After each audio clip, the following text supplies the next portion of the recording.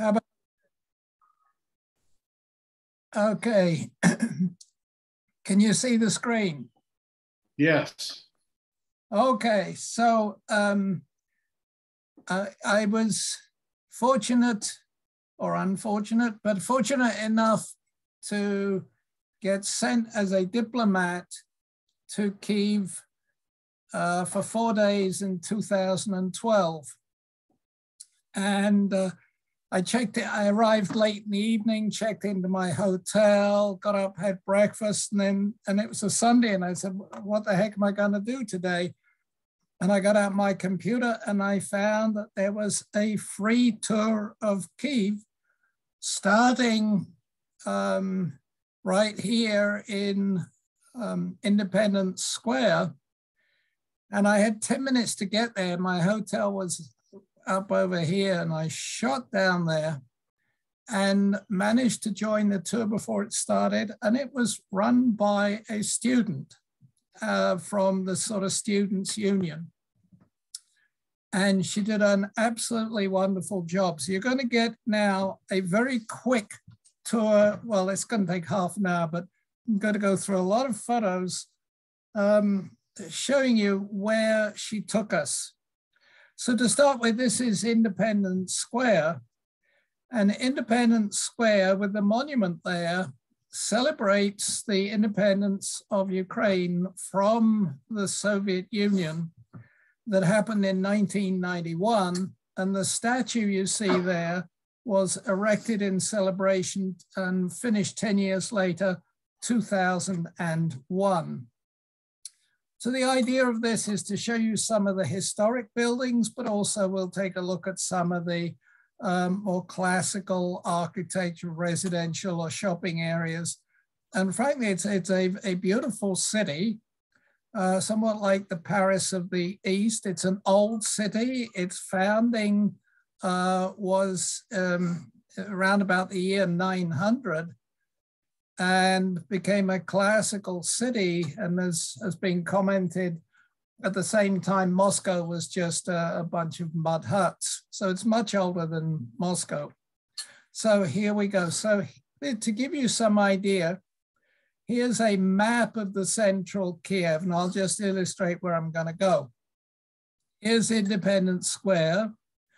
I'm then going to go over to these two squares here, Sophia Square and St. Michael's Square, and they're joined by a road which you can see from one end to the other. So this one is exposed to the sun in the morning and this one more in the evening.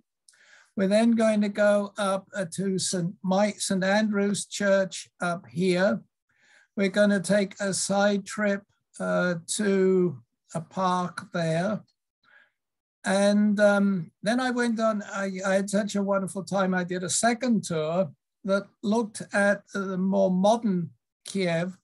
So we went up to this, what I'll show you, Friendship Arch. We went to some government buildings around here and to some parks along here. So just to give you some idea how, oh, this is probably half a mile. So this is a fairly small area. So here's most of the pictures I took myself. The weather wasn't brilliant, but some sun did come out. So, and I've got a couple of commercial ones. The first one was obviously commercial. So here's Independence Square with the Independence Monument. And there it is a bit later in the day as a thunderstorm sort of approached. The column has the figure of a woman at the top. I don't speak the language, but Berehina with a rose branch in her arms. Here's one corner of Central Square. It's the center for all social activity and also the center of all the protests that occurred in 2014 at the like. but very nice architecture. But as you see, there are billboards there in addition to some really classic buildings. This is a monument to the founders of the city. As I said, around 800, 900 AD. It looks like a pretty fierce Viking coming in there. I'm not sure where they came from. This is St. Michael's Gate. This is a reproduction of one of the old gates of the city. This is a commercial picture because I didn't have a picture actually of that. And on the top of this gate, you will see the Archangel Michael, and he is the patron saint of the city of Kyiv. Now, one thing needs to be pointed out, probably some of you already know.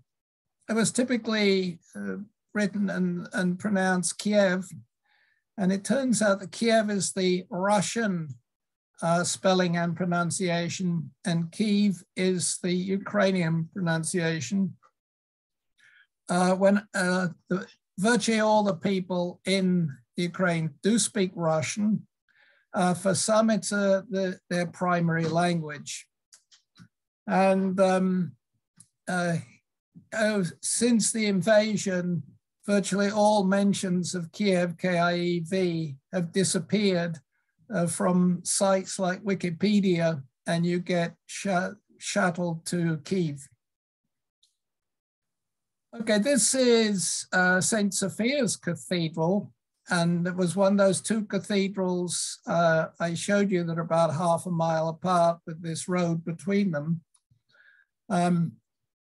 St. Sophia's is not an active church.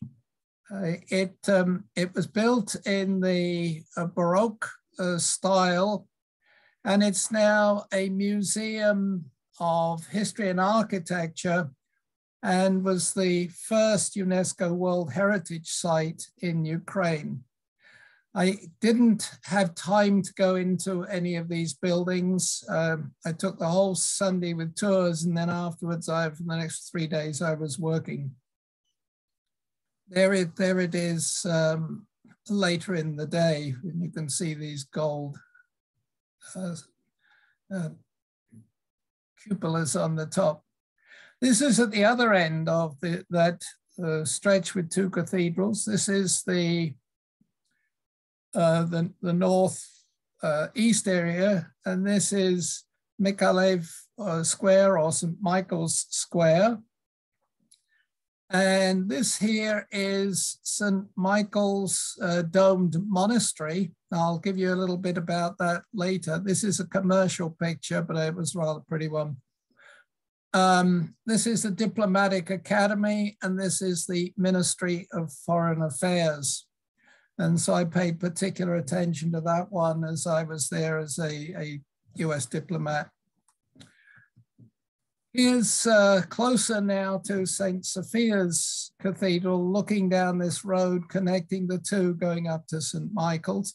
And there are many, many statues you will find in Kyiv depicting their history, and some a bit more whimsical. So this statue is actually to a leader of the Cossacks following the defeat of the Polish army in 1648. But the statue was erected almost 250 years later. So the date on here is the date the monument was built. There's a view up that street towards the domed monastery. Here is a more of a close-up of the foreign ministry. And in front of this, you will see some statues, and I'll have a couple of pictures of those. This is the Princess Olga monument. And the reason is for this is she is credited with spreading Christianity through Rus, which is the name of essentially the countries that are now Eastern Europe, which of course gives us the name Russia. And Olga is venerated as a saint in the Eastern Orthodox Church because of her work for Christianity. And right next to it, there are a couple of educators who are also saints who were active about the same time. And there's the foreign ministry building, more of a close-up. So here is the monastery itself, the monastery, and it has this imposing entrance, and then this is the more detailed part of the more central part of the monastery. And as you go in, there are these frescoes on either side, and I'll say a little bit more about them. Well, this is still I don't know, still is the wrong word, but this is actually a functioning monastery. It was originally built in the Middle Ages, but it was destroyed during the 1930s because there was a movement, as you know, to get rid of religion, and there was arguments about the significance of this particular monastery. So it was actually destroyed and knocked down in 1935 to 36. And it was built again after the war. And so I was there in 2012. It was probably completed. Well, as you see, it was opened in 1999. And in 2018, it became the headquarters of the Orthodox Church of the Ukraine. This is what it looked like following its destruction in 1935 and 1936. And I took that picture obviously off the web. So another picture of the entrance of the cathedral. A lot of gold, beautiful mosaics, paintings, and decorations of various parts of the monastery. That's just a photograph I took later in the day. And here are some of the frescoes on either side. There you see one of the Archangel Michael representing the city of Kyiv, and here are the various members of the church. And there's another one on the other side.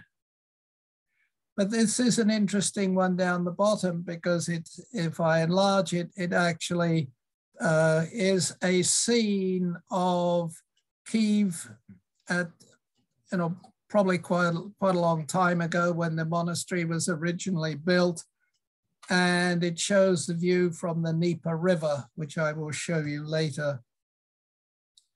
There's an enlargement of part of the frescoes. Now, at the side of that, there is this very striking monument. And this monument, and you see it's dated 1932 to 1933. And it is a monument to what they call the terror famine. And this was a man-made famine imposed by the Soviets, by Soviet Russia on Ukraine during collectivization. And the Russians insisted that the grain that was produced in Ukraine was shipped to Russia, leaving the actual residents of Ukraine who produced all this food to starve. And there are various pictures on the net of bodies lying all over the place, and millions of Ukrainians were killed because of this starvation. And next to it is the story of this. And when I first saw this monument, I thought this must be a monument to those killed in the Second World War or something like that. No, this is a much bigger event for the Ukrainians, this famine imposed on them by the Russians. And so it's not difficult to see why the Ukrainians hate the Russians. There's another picture within the monastery.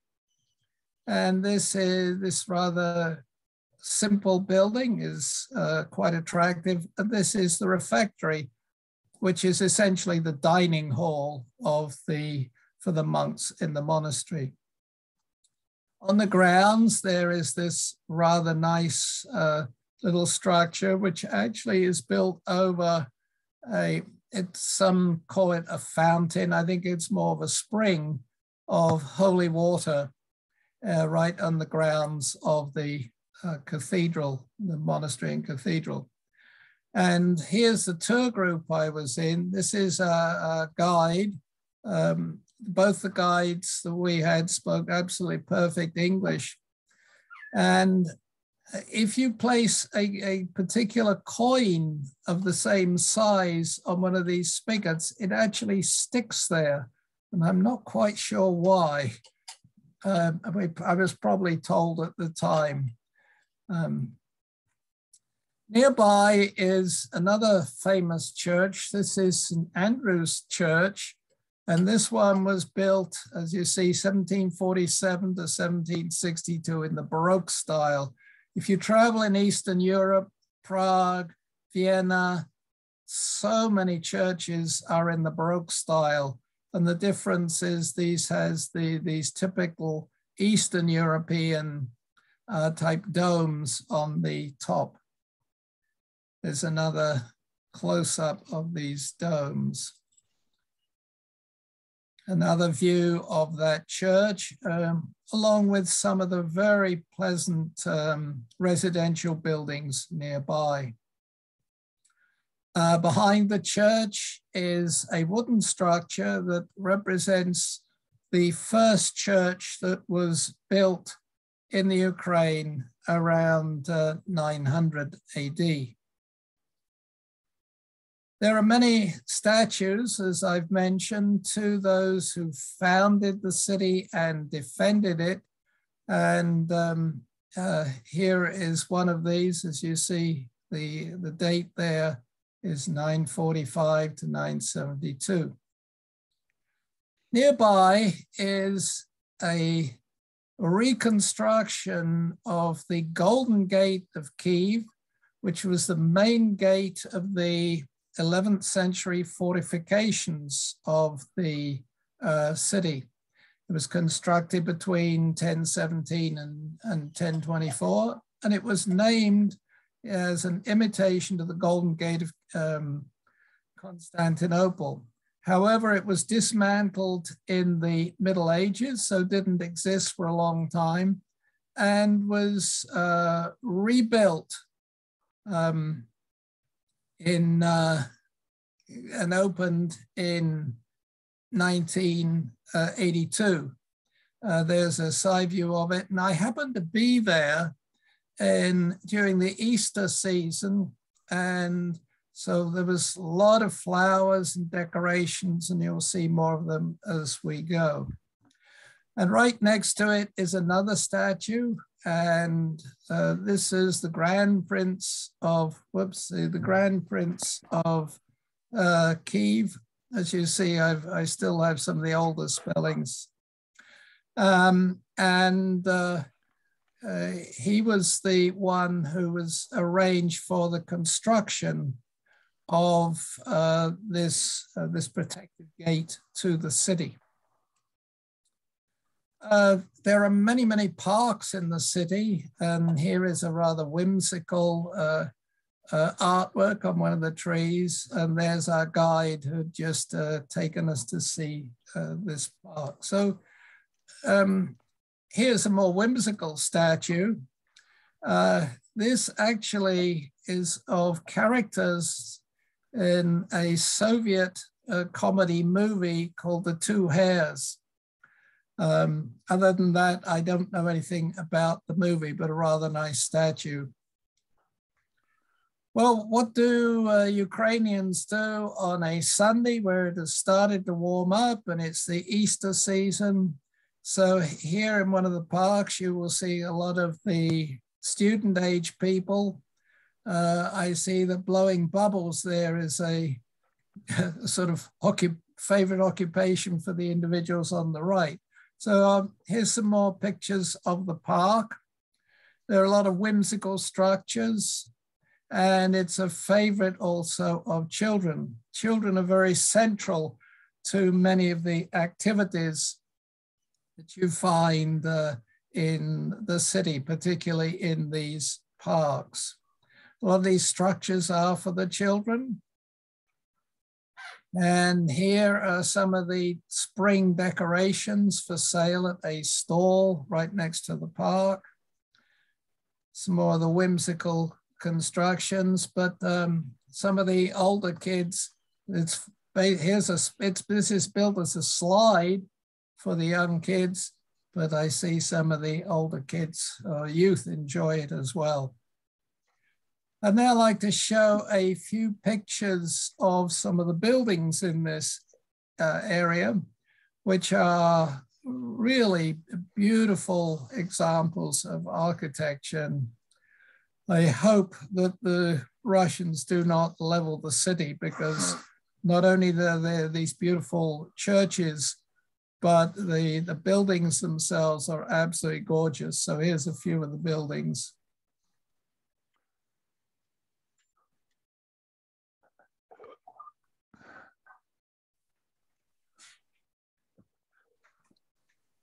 I'm pretty sure I took this one. This looks as if it was the old US Embassy. The US Embassy, when I was there, had moved to the suburbs to a much more modern building. But they are all, the State Department is always very concerned about barriers for vehicles carrying bombs. So that's the reason for all these concrete boxes here. And this looks like a Marine guard post, but this is now abandoned, and they've moved to a much more secure building in the suburbs. On Sundays, they close the main streets near Independence Square, and these become pedestrian thoroughfares, and everybody comes out of their apartments and on a nice day goes for strolls. And these streets are lined on both sides with shops. This is just a block or so from Independence Square.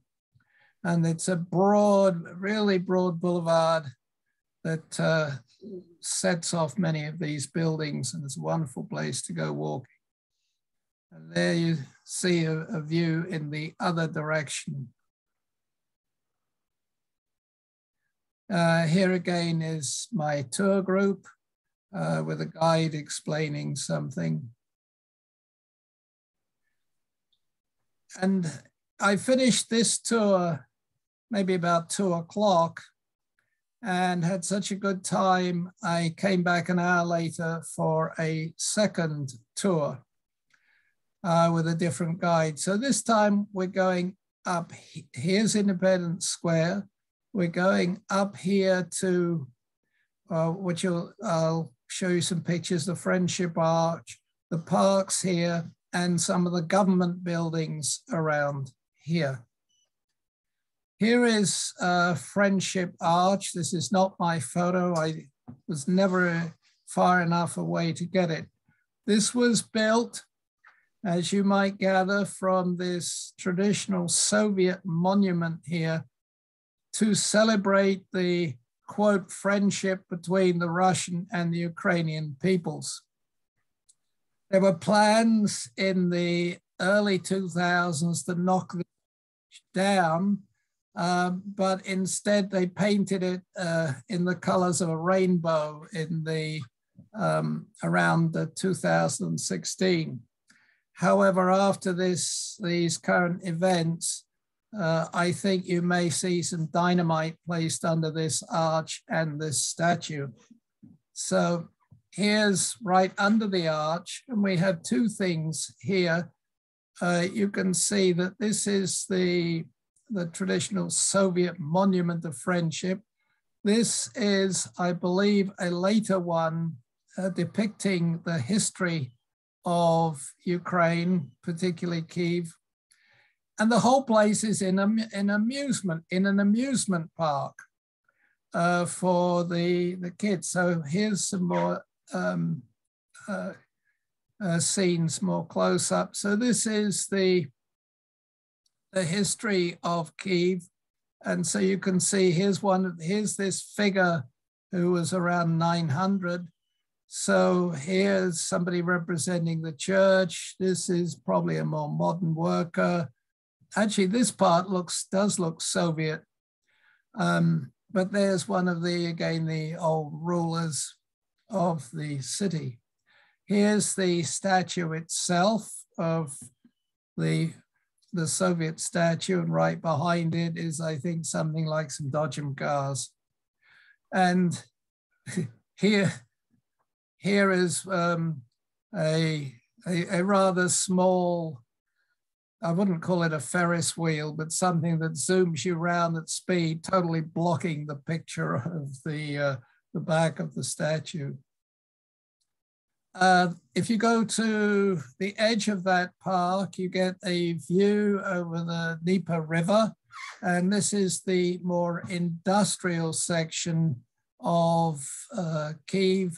And there you can see in the background some of the suburbs, which is, and as you've probably seen from the war pictures, the suburbs are very different architecture from the old center of the city. Here's an interesting statue on, or I wouldn't call it a statue, but a bit of artwork.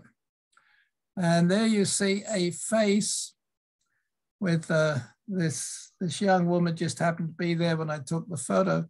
But if you now turn sideways, you see it's actually a giant frog. But there is an ornamentation. Nearby there is the Mariinsky Palace. This is the official ceremonial residence of the president of Ukraine. When I was there, it was surrounded by this fence, and I believe it was undergoing some, yes, it was undergoing some renovation. You can see the scaffolding here and here. But at this point, the student guide made it quite clear that he and his fellow students considered the government to be totally corrupt at the time, and they had absolutely no faith in it, which led a couple of years later to the revolution that threw out the then president, who was funneling off a lot of money and was also sponsored by the Russians.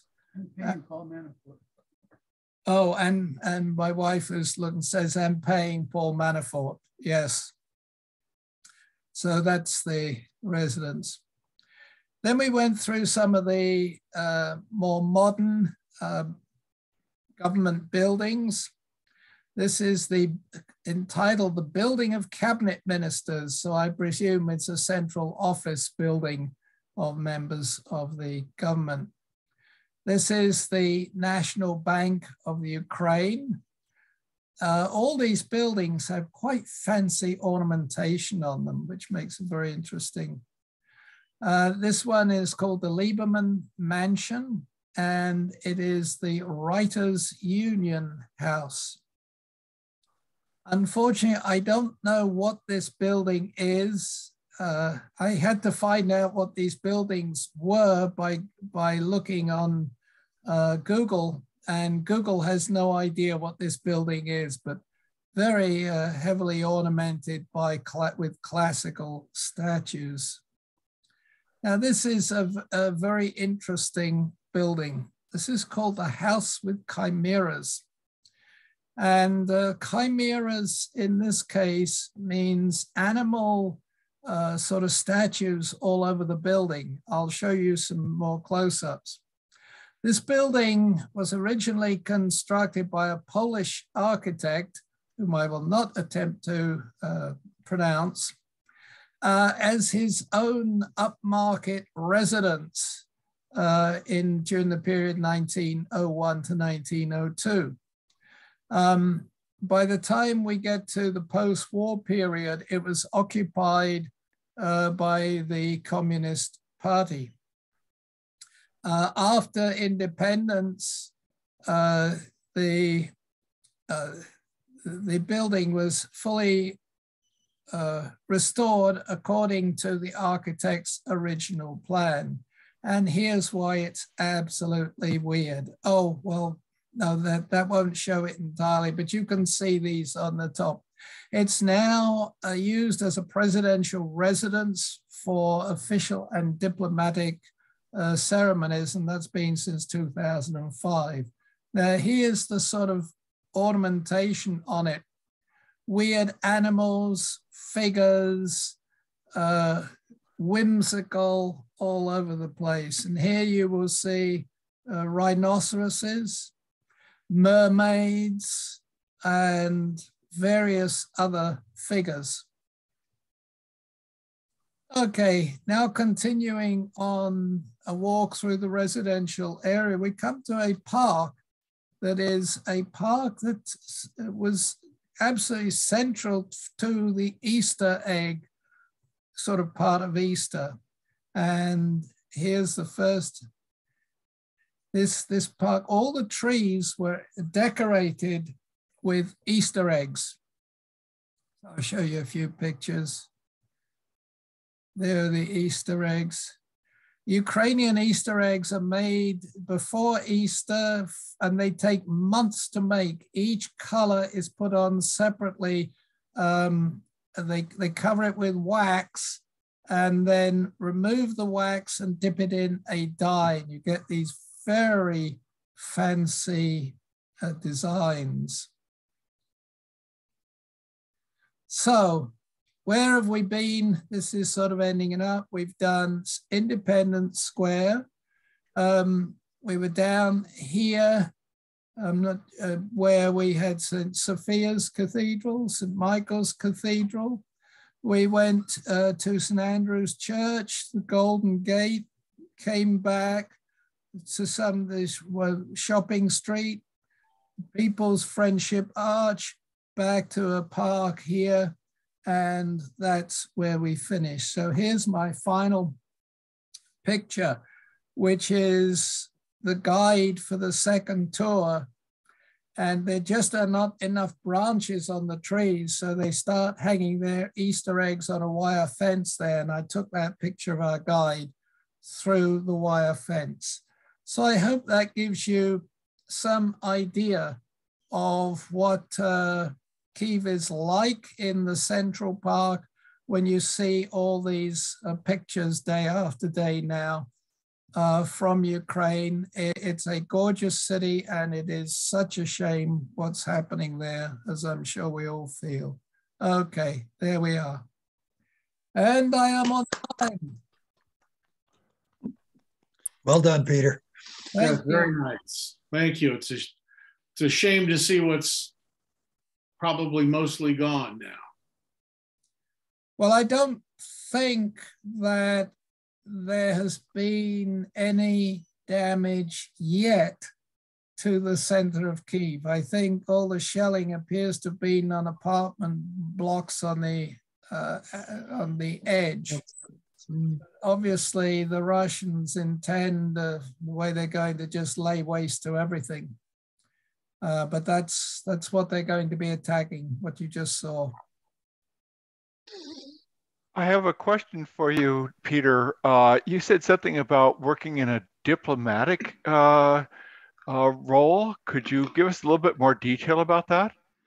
Yeah, sure. I was assigned to the US Department of State as a science advisor for a year between August 2011 and August 2012. And I was there based on my knowledge of biotech crops. One might wonder why the State Department has any interest in crops. And it's twofold. First of all, agricultural exports represent something like 50 billion a year to the US economy. And secondly, the State Department is very interested in food security around the world because if countries are food secure, they are less likely to have revolutions and flows of immigrants out that destabilize the whole region. And so as part of my time there, I was, and actually a couple of years afterwards, when I was sort of a consultant, I got to go to 11 different countries, lecturing, and mainly at universities, but also consulting with government officials and members of the scientific community. And on this trip, I was initially sent to the Czech Republic, then I went to Estonia, Latvia, Lithuania, and Ukraine, and it's no longer and Ukraine. It was an education for me as well as for what I was trying to explain in the various countries. Now, biotech crops are also known as GMOs, and GMOs are officially prohibited in the Ukraine. But here's what happened at one meeting I had with the Minister for Agriculture, and I gave her this little 15-minute talk on the advantages of biotech crops. And a couple away from me, this was a small meeting, was a farmer, obviously a high-tech farmer, and he began screaming at the minister. And I had a translator who was whispering in my ear, and she said, he's yelling at the minister, and he's saying, you know, we're all growing these crops, these what I'll call now GMO crops. Why don't you make it legal? And the minister said, yes, we know you farmers are all growing them, but we have to declare it to be illegal and that you're not growing them because that's what the people want. So there's the difference between official policy and what farmers actually do. If there's something that's an advantage to them, they'll typically find a way to grow them. So I hope that explains what I was doing. And one advantage was I traveled on a diplomatic passport. So it didn't make me much difference, but when I got back to the US particularly, I was able to go through the fast line for diplomats. Well, actually, you know, there's not only that, Peter, but you could have broken numerous laws in the countries you're in and gotten away with it. So, yeah. So every country I went to, I was hosted by the embassy. And usually my visit would start off at the embassy where it was explained the situation in the country and that sort of thing. Only in 2 countries did I get to actually meet the ambassador.